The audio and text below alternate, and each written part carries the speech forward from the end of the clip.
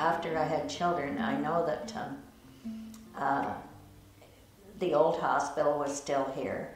So Miss Little was the superintendent in that little old hospital, and she asked me to get a group of young women together to form a junior auxiliary, which we did, and we had a very active group for 10 years. And we were all young mothers with children, and we used to meet mostly at people's houses. And we did raise a lot of money for the hospital, and that's why the new one, the one that was built in 1952, I believe,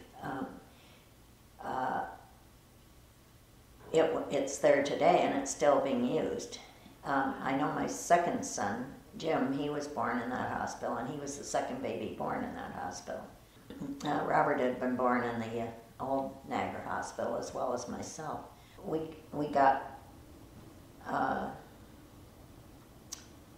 had the first rummage sale that was ever had in town.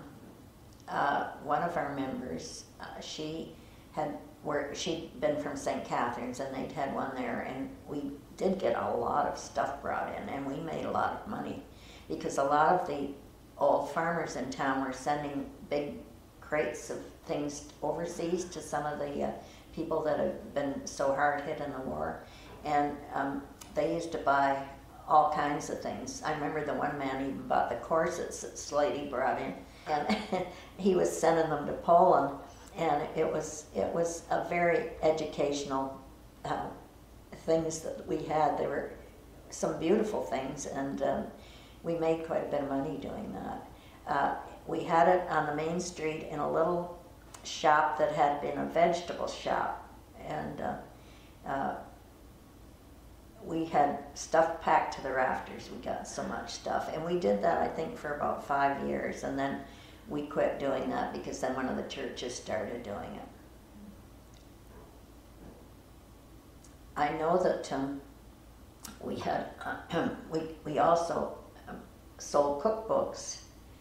We didn't. It wasn't our recipes. That they were from a lab tech out west, and they were all nurses that had put them in. And I still have my little book from then. I've used it so much; it's all discolored.